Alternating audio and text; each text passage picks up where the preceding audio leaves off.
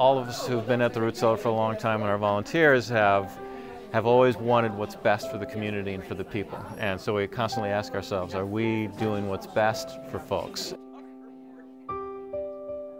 There's a book called Toxic Charity that we read, and it told the story of churches that would buy gifts for the families, and they would come and deliver them to their door, and they said when the mother would answer the door, the dad would go out the back door because he felt some shame that he wasn't able to provide.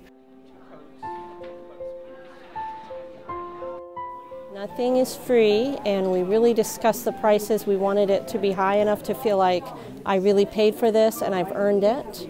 And we wanted it to be low enough so that anybody could get something. So you can get something for $2. You can also get something for $8. And the regular prices are $60, $70, $80 things. We've had some amazing things come in. People are so generous.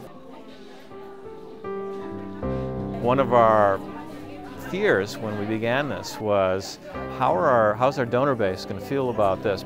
What was really surprising to me was how many donors, this had never happened before, stopped what they were doing, picked up a phone and said, "Can I speak to Christine?" And they said, "Are you really doing this?" And I said, "Yes, we are. We're jumping off a cliff." And they were like, "This is fantastic." Okay, so should I just give that to you? I have a 3-year-old son, just him. His name's Alexander. I'm here because I kind of can't afford anything, really. We barely make it. And being a parent, feeling like that, like you can't provide for your child 100%, really knocks you down.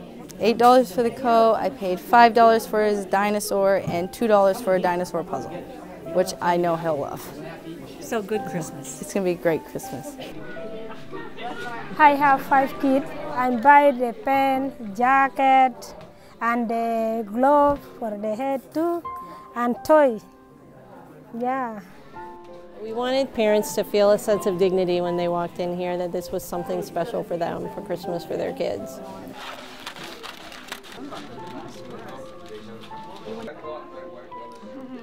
Well, on Christmas, he's going to be happy, and I'm going to be happy because I helped him feel happy, you know?